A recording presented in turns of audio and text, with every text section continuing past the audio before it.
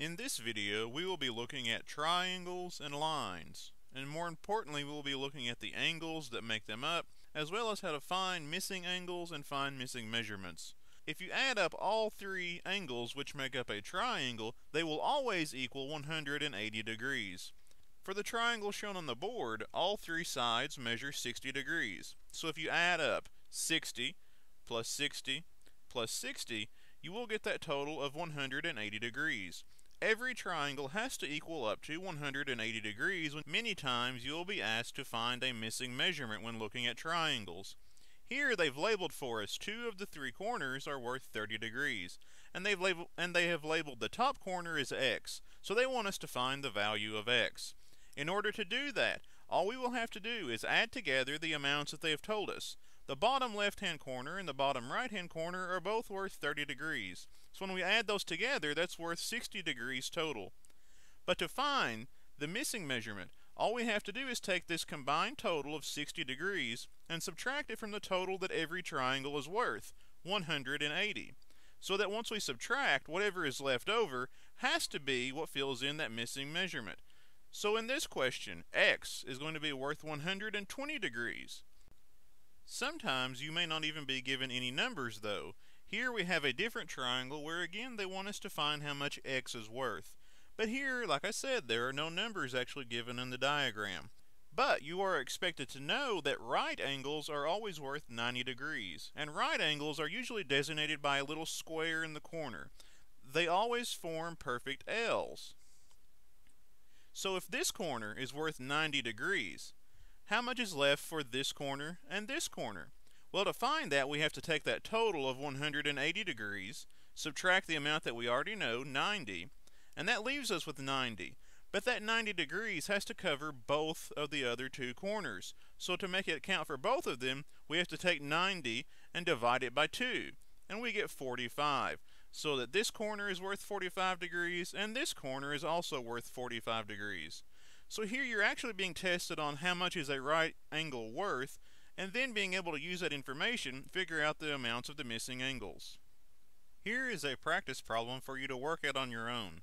Try to figure out how much the value of y is going to be in this problem, if the other two angles are worth 42 degrees and 13 degrees respectively. Please feel free to pause the video and work the problem out before you continue playing.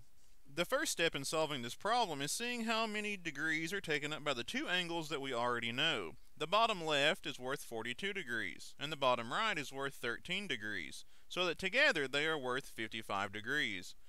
So we have to take 55 degrees away from the total of every triangle, 180, to see how much is left for the missing corner. Here, I do a little borrowing and subtract, and I come up with y being worth 125 degrees. You can always double check yourself. Take all three angles, in this one, 125, 42, and 13, and add them all together, and it should get you back to that total of 180 degrees. Straight lines are also worth 180 degrees. So if you have a straight line, and another line that crosses it or intersects, and they tell you that one side of this line is worth 40 degrees. So they're saying that just this section right here is worth 40 degrees. And they may ask you, how much then is x?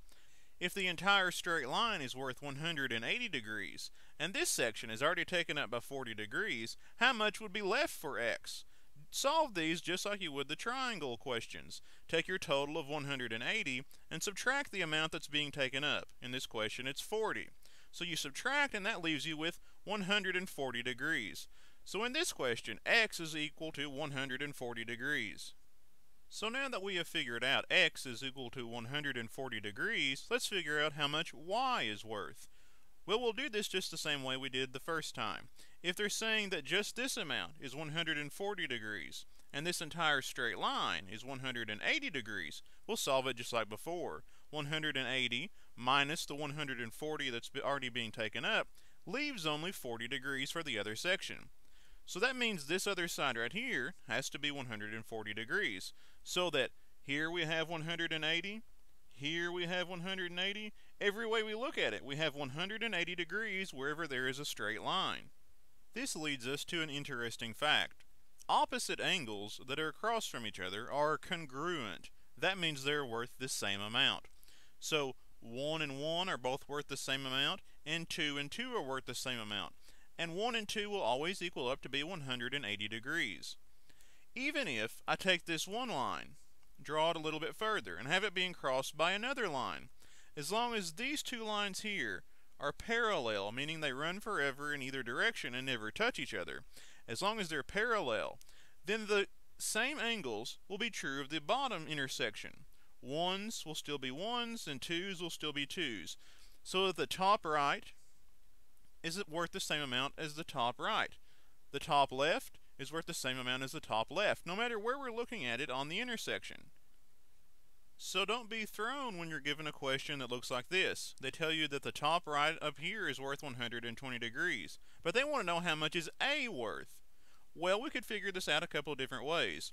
If this top right is worth 120, then this top right is also worth 120, so you could write that down. But we also know that two sections of an intersecting line have to equal up to 180 degrees across the straight line. So if this is 120 degrees, how much has to go right here to give us a total of 180 degrees? Well, of course, it's going to be 60. So then we could follow that angle is going to be the same as it would be down here, so that A is also worth 60 degrees. And if you had simply moved the 120 to right here and done the same thing, A is still going to come out to be 60 degrees. So we can actually fill this out all the way around. The opposite angles are going to be 120 here and 120 here. And the other opposite angles are going to be 60 and 60 at the top and 60 and 60 at the bottom. So as long as they tell us one of those angle amounts, we can figure out the rest of them no matter where they're at on the intersection. If you found this video helpful, please like it and share it with others. Don't forget to subscribe if you want to stay up to date with the latest videos. Thanks for watching!